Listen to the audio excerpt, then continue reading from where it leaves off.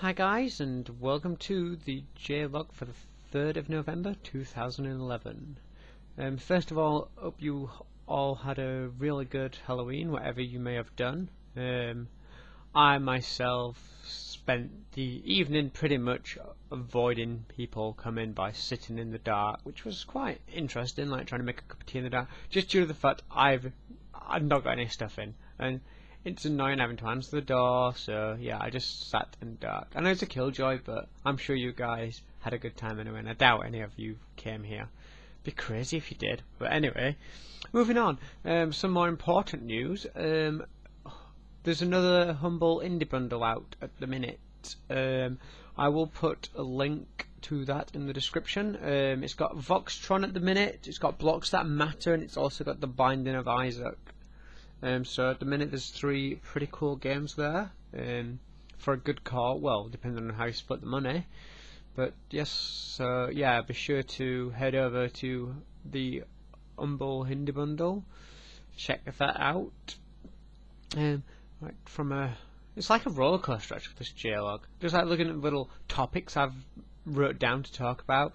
It's like a friggin' roller coaster. So we had like, I suppose, a down with the Halloween, up with the Indie Bundle, and another down. Right, the fact that I've sort of got a new job role, exact same pay, it's nothing like a promotion or anything exciting. It's just a different job role, so to speak. I'm not going to try and explain it really because it's quite difficult to explain, but it's sort of like preventing theft, I think, and sort of making sure we're not losing money as a company.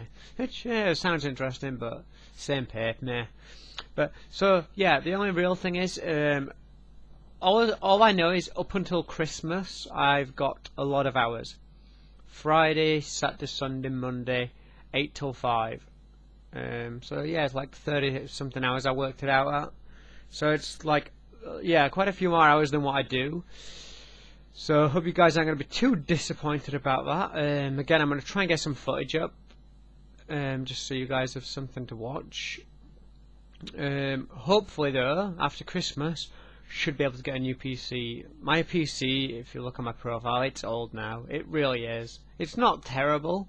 I'm not going to say that because there's people with worse, but when like it comes to like Minecraft or any modern game now, it's difficult to record it because Fraps uses, I've got a dual core 3.2. Fraps uses one of them, the game uses the other. It's difficult. It's like having a single core computer. So I'm going to get a 6-core, I'm just going to basically go absolute friggin' ape shit with my money and just buy a really nice PC, hopefully.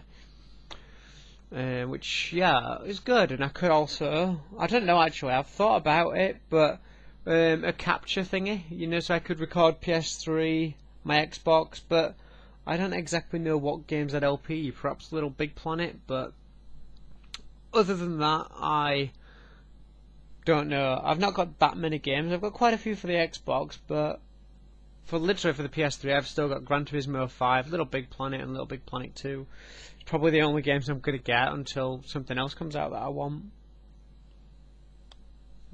So yeah, could do that. Right, this is neither up nor down, it's just something awesome I found. In the description below as well, I will put a link to, in fact, yeah, I'm going to do that actually this episode, I've decided. But yeah, Google SketchUp, it's a new program which, yeah, I suppose why not do it in this video. But yeah, if you guys, I don't know how you record it actually, or whatever, but I'd love to see some of your guys, well, your guys, what the hell, of your creations in Google SketchUp. I think it has so much potential for Minecraft. That's going to sound crazy, but it, like I said, I will post, the advert I post is like basically a trailer showing off what it can do. I can't help but think of Minecraft when I see that. It's just like, oh yeah, I could do that, oh yeah, that'd look good. And it'd just be awesome just to show house ideas in 3D like that. Speaking of Minecraft, just gonna have a little stretch here, very unprofessional. But speaking of Minecraft, the Technic Pack, right? I probably didn't make my point clear actually, but I probably should. Right, the old Technic pack, a few of you were saying, oh, don't use it, Jay, blah, blah, blah. It's not got the mod developer's consent. It's a real bad idea. There's a lot of hate towards it. First of all, I don't really care too much about any of that, right? The way I see it, and I'm probably going to miss some points here. First of all, right, where do I even start? Right, first of all, let's just say he's not got the rights for it. Big deal.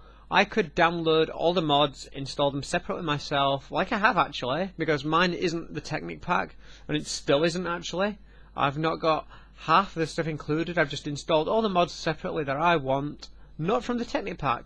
I could show you my download list. You would see. Let's have a quick read through. You can't see it, but I've got additional pipes, craft guide, awesome crafting book that, by the way, Matt Moss, Tale of Kingdoms, elemental creepers. That's not in it. See. More creatures, some texture packs that I couldn't get working, a mod for equivalent exchange, TF2 Sentry, ICBFF, no idea what the hell that is, Minecraft Extended, just because I was messing around running out of sprite IDs, Portal Gun, obviously, yeah, another version of Tales of Kingdoms. So basically I just keep my own little pack, quote unquote, updated. So what is so different from the Technic pack to me doing what I'm doing? Oh, yeah, what you're going to say is, well, yeah, the Technic pack other people can download. Yeah, fair enough, they can, right? But why is that a bad thing? If I made a mod, I would want people to use it. Why else would you make a mod, unless it's for your own personal use, in which case don't release it? The great thing about the Technic pack is, it's, for example, say I made a mod called whatever, don't matter, actually, the name of the mod. Say I made a mod, right? It gets put in a pack. People think, oh yeah, I really like Jay's mod. It's cool. Right, let me have a look up. Oh yeah, here Jay's done a new version of it. Let's download it. Oh yeah, that's an AdFly link. Oh yeah, there's a donate button there. Let's donate him some money. It's just like people are you're gonna get more popularity for your mod regardless. So I don't see why it's an issue. And another thing, if you don't want your mod to be part of a pack, don't make it compatible. Basically, don't make it compatible. If you don't want it to be used with other mods, don't do it. And if you do, then why are you complaining it's in a pack? But yeah, so the guy didn't have rights to put it into a pack, but a pack is... it's just basically a load of mods been distributed together. People could do it. So basically what the mod creators, as far as I can tell, in fact I don't even fancy actually know, if I don't even post a comment disagreeing. If you disagree, fair enough, but I'm stuck in my ways. But why would you create a mod if you didn't want people to be able to use it? That's why people do bug fixers, so it's easier to install, it works for more people. Yet the Yogsbot, well, the Technic pack thing just installs it anyway for you. It's a good idea, mod creators. Stop being stubborn. And you're probably going to say, yeah, they're losing revenue, but they're not. If the guy couldn't get the mod working, they're not going to be. But yeah, I can sort of see what you're saying in the fact that all the mods are there, they don't need to run round. Somebody else is getting revenue off somebody else's work. But the thing is, people have the option, like I'm doing, to just keep your stuff updated anyway. It's not like there's only this one way. But yeah, oh god. And I really doubt that, I don't know, forget it anyway, I'm done with it. So, yeah, that's pretty much the Minecraft stuff done with. But anyway, as I was saying, I'm not sure about the Technic pack of my current pack. I might have to make a backup world.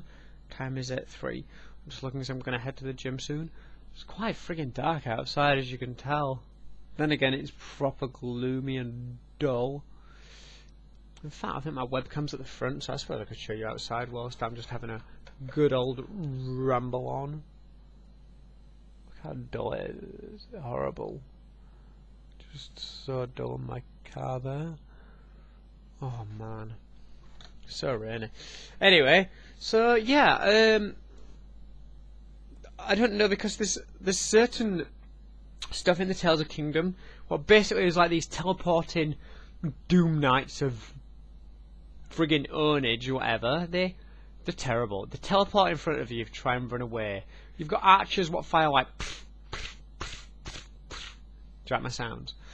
Yeah, they teleport. You've got the knights who set fire to like in front to both sides and behind them. They set fire to the blocks on the ground. You have then friggin' mages what cast diagonally. You've got this netherrack been cast diagonally, so you've got like one here, one here to the side of you, and two behind either corner of you.